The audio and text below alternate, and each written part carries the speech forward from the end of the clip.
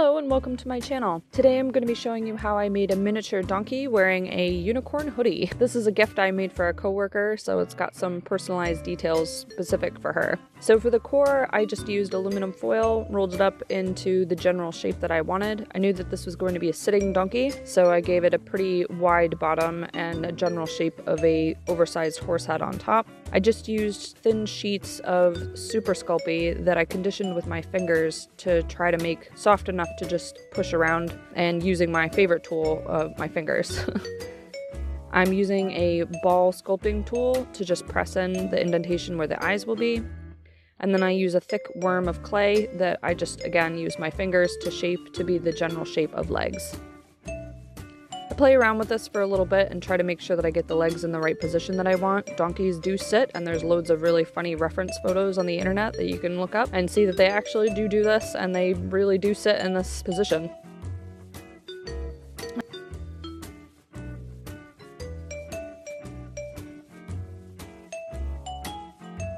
Unfortunately, I lost the footage that I did of sculpting the ears and adding some forehead. Donkeys have pretty high peaked forehead, so I added a bit of triangular piece to the top to build it up there. Here I am using a sculpting tool made of metal to just cut out where the mouth will be. This is just the very start of it to indicate it for me, and then I use my fingers to press out the lips more. I go back to my ball tool and press in the nostrils, and then use more silicone sculpting tools to make the details around the lips. 2 balls of super Sculpey are used to make the eyes, and then I use more super Sculpey worms to build up eyelids. I used quite a few reference photos for this project. I specifically looked up not only sitting donkeys, but smiling donkeys. There's loads of really amusing donkey pictures out there. I intentionally tried to capture that crooked donkey smile because I thought it was really funny when I saw that. This entire piece is made out of super Sculpey. I did not use anything else when I created it. The only other thing that I end up using is acrylic paint and then clear nail polish for a gloss.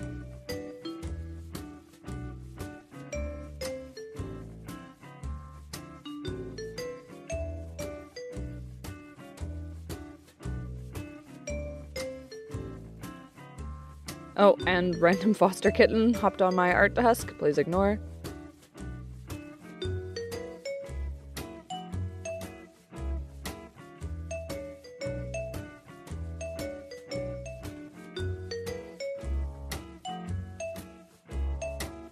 Here I'm adding clay inside the mouth that I've created to start to do gums and teeth.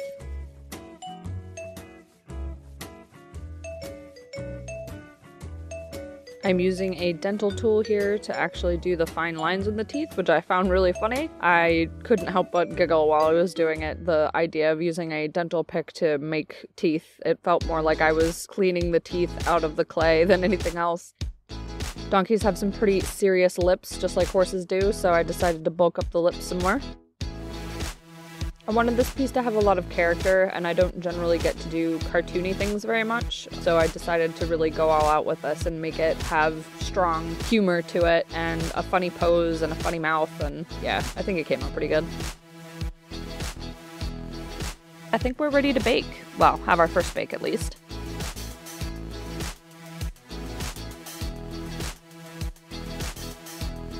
Here I'm using a pasta machine to press some of the Sculpey flat. I'm going to be making a hoodie for it, so I decided that since cloth is thin and generally the way I make fabric for sculptures and miniatures is to use actual sheets, that this was the best way to go about making the hoodie rather than trying to do it by hand with my fingers. I really wanted it to look like fabric, so it needed to be very evenly spaced out.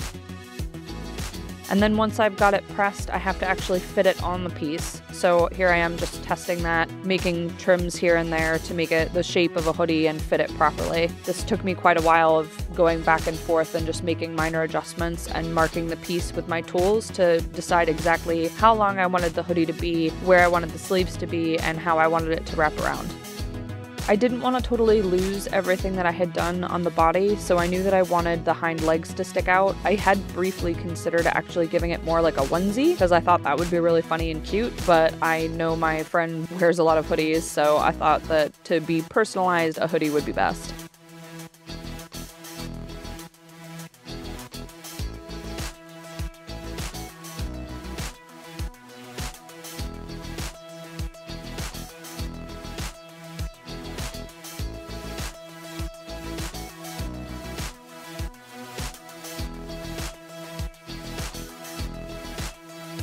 Here I am attaching the actual hood part. It was easy to attach it because the hoodie on the bottom for the body was still unbaked Sculpey, so I didn't actually need to use any sort of bake and bond or anything like that to attach it.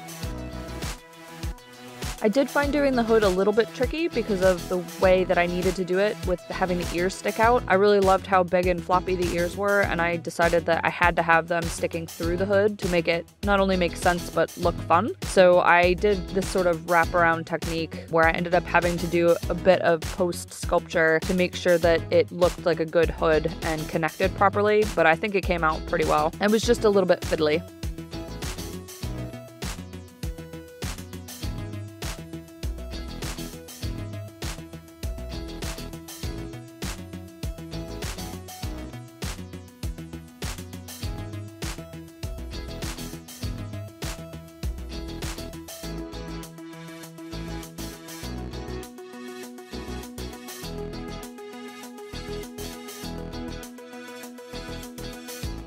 Here you can see I've just used another worm of clay and twisted it into a bit of a cone shape to make the horn. Because I haven't baked it again yet, it was very easy to just press and connect it to the hoodie.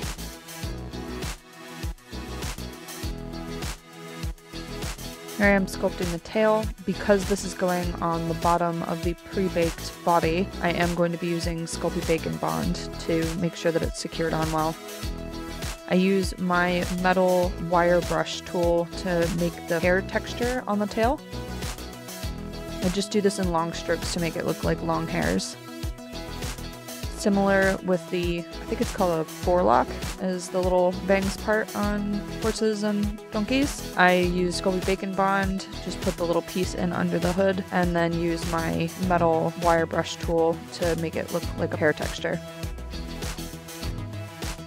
Here I am making the mane for the hoodie itself. Because it's going to be a unicorn, I wanted it to have a really fun rainbow mane. So I just took another strip that I had done through my pasta machine, cut it to the right size.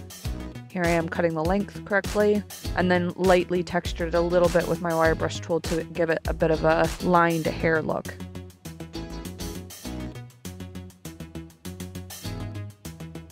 Using Sculpey Bake and Bond to secure it on just because it's a thin sheet, so it's a little bit difficult to press on.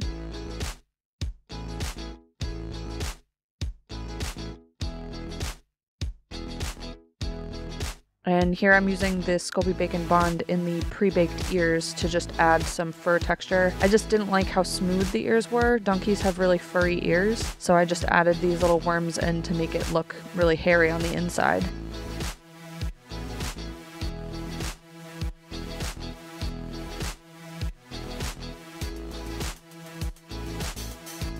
Just some finishing touches, smoothing out the hoodie, putting in some wrinkles, and it's ready to bake.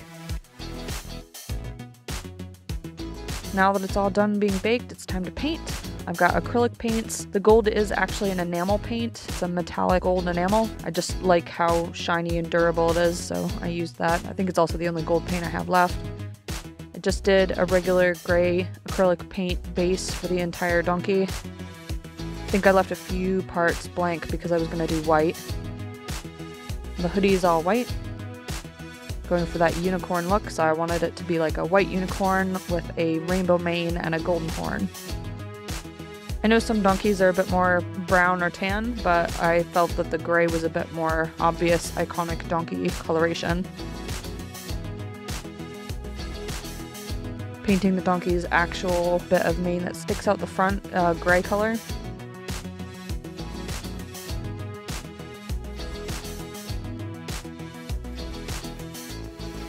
Here I am painting the horn.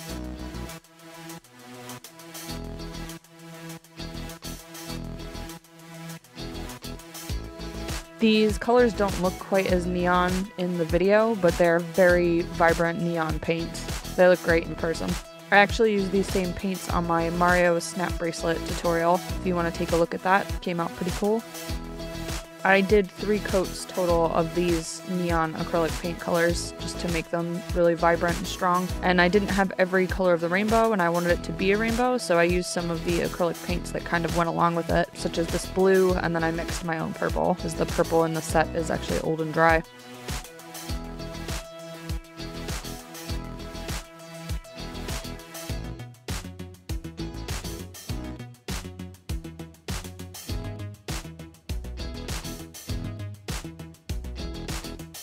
Here I'm using a thin brush to paint the eyes white and finishing up the white on the hoodie. I don't know if you can see it very well, but I did actually do a little pull for the zipper. I did the zipper itself in a silver, and then the pull is the symbol for a Sailor Moon character that is my friend's favorite character.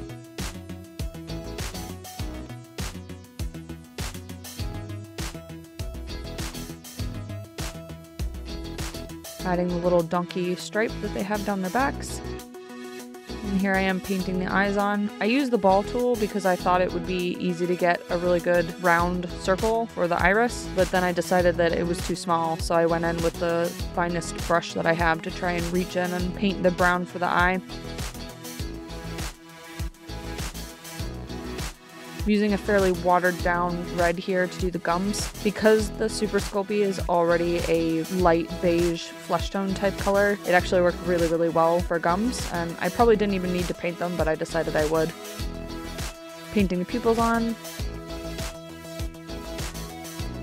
And here I'm just doing a dry brush on some spots to give the fur more of a textured look. I know I was going for cartoonish, but there were certain details that I really wanted to have to give it a very realistic but still cartoonish look. Not sure how to describe that. I did the 2 white dots for the eyes. It's a general trick for getting eyes to look glossy. I do actually gloss the eyes as well. I'm just using gloss nail polish right here. I use this as a trick on all kinds of minis and sculptures that I do, but I decided that I wanted the teeth and gums to look wet, so I did it on those, and then I did the eyes as well.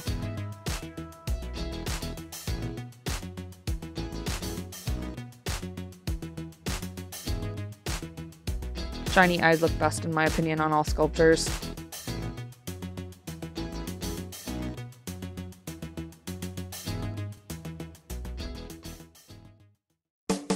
And here he is.